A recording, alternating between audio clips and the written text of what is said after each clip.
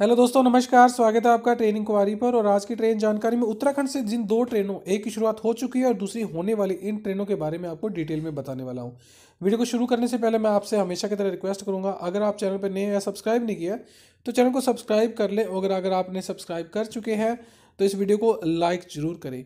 देखिए, उत्तराखंड से दो ट्रेनों की शुरुआत होनी थी, जिसमें से एक ट्रेन की शुरुआत जो है वो उत्तराखंड के लालकुआं से पंजाब के अमृतसर तक जो है वो की जा चुकी है। गाड़ी संख्या 15/015 16 की शुरुआत हो चुकी है, जबकि टनकपुर से देहरादून के बीच में एक ट्रेन जो है वो 9 मार्च 2024 से चलाई जानी है। अमृतसर से अगर मैं लालकुआं की बात करूं तो पहले ही उत्तर रेलवे के द्वारा एक ट्रेन साप्ताहिक के रूप में ऑलरेडी चलाई जा रही है काशीपुर के रास्ते। गाड़ी संख्या 14,615 और 14,616। ये ट्रेन चलती है सैटरडे को अमृतसर से सुबह, शाम को लालकुआं पहुंचती है। ये ट्रेन चंडीगढ़ के रास्ते चलती है, सेकंड ये काशीपुर के रास्ते चलती है। और जो लालकुआं से ट्रेन चलती है वो शाम को सैटरडे को चल के अगले दिन जो है वो संडे को पहुंच जाती है। जबकि नई जो ट्रेन चलने वाली है वो मुरादाबाद से जो है वो रामपुर के रास्ते जो है वो रुद्रपुर सिटी होती हुई लालकुआं तक चलेगी। हालांकि इस ट्रेन का रामपुर में ठहराव जो है वो नहीं दिया गया है। और इसका जो शुरुआत जो है वो की जा चुकी है 5 मार्च 2024 से। ये ट्रेन चली थी दोपहर में 1:40 पे लालकुआं से अमृतसर के लिए। अमृतसर से ट्रेन की शुरुआत जो है वो बुधवार यानी 6 मार्च को की जा चुकी है।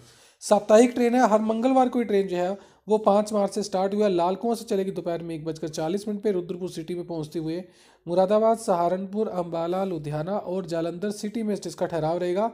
और मध्य रात्रि पश्चात रात को 2:20 पे हर बुधवार को ये ट्रेन जो है वो पहुंच जाएगी अमृतसर। अमृतसर में प्लेटफॉर्म से रिटर्न होगी, यानी बुधवार को चलेगी सुबह 5:55 पे। जालंधर सिटी, लुधियाना, अंबाला, सहारनपुर, मुरादाबाद और रुद्रपुर सिटी के रास्ते ट्रेन जो है वो शाम को पहुंच जाएगी लालकुआं। ये इस ट्रेन का रूट स्ट्रेट रहेगा और काफ़ी कम समय लेगी दूसरी ट्रेन के मुकाबले। और इस ट्रेन का जो रैक शेयर रहेगा वो साप्ताहिक ट्रेन जो टनकपुर से शुरू की जा रही है बरेली के रास्ते, उसके साथ इसका रैक शेयर होगा। इस ट्रेन में आपको जो है AC 3 टायर नहीं, AC 3 tyre economy, AC 2 tyre, AC first class sleeper के साधारण श्रेणी के डिब्बे मिलेंगे। और अगर इसकी बात करूं मैं देहरादून से के लिए जाने वाली टनकपुर ट्रेन की, तो 11 घंटे 55 मिनट का समय, 11 होल्ड, 37 किलोमीटर प्रति घंटे की रफ्तार, 452 किलोमीटर के लिए। और ये ट्रेन जो हर सैटरडे को रवाना होगी 9:40 पे टनकपुर से, संडे को सुबह पहुंचेगी 7:35 पे देहरादून। और पहली बार ये ट्रेन जो है वो 9 तारीख को चलने वाली है। 9 मार्च से इसकी रेगुलर रन होगा। और 15/019 की बात करूं तो ये ट्रेन देहरादून से टनकपुर के बीच में सप्ताही रहेगी। और ये ट्रेन दोपहर में चलेगी 3:15 पे। 12 घंटे 45 मिनट का समय।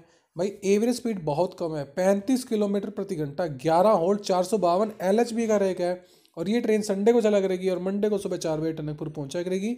तो कैपिटल यानी देहरादून राजधानी को टनकपुर से जोड़ने के लिए, और पीलीभीत वाला सेक्शन है, बरेली वाला सेक्शन है, उसके लिए नई ट्रेन की शुरुआत जो है साप्ताहिक के रूप में जो है वो NE यानी नॉर्थ ईस्ट रेलवे के द्वारा की जाइए। दोनों ट्रेन की टाइम टेबल भी जो है वो आप स्क्रीन पे आराम से देख रहे हैं। खातिमा के रास्ते पीलीभीत होती हुई ट्रेन जो है ये चंदौसी और मुरादाबाद के रास्ते ट्रेन चलेगी। टनकपुर से देहरादून ट्रेन जो है वो बरेली के बाद जो है वो चंदौसी और मुरादाबाद होती हुई जो है नजीबाबाद, हरिद्वार, लक्सर होती हुई जो है वो हरिद्वार के लिए चलने वाली है। तो ये आज की ट्रेन जानकारी थी अमृतसर से लालकुआं साप्ताहिक नई ट्रेन 15/015 16 के बारे में। साथ ही साथ जो है वो 9 मार्च से शुरू की जाने वाली टनकपुर से हरिद्वार ट्रेन, ओवरनाइट जो ट्रेन है जो कि चलेगी 9 मार्च 2024 से। वीडियो अच्छा लगा हो तो लाइक, शेयर व चैनल को सब्सक्राइब करें। मैं मिलता हूँ आपसे रेलवे की किसी नई अपडेट में।